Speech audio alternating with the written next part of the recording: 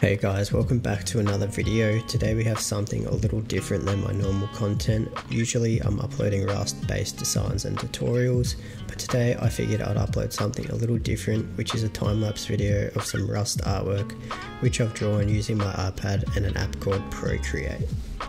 If you guys enjoy the video, be sure to like and subscribe to stay posted with all my content, and if you have any video suggestions, make sure you comment down below and I'll see what I can do for you guys. So sit back, relax and enjoy the video.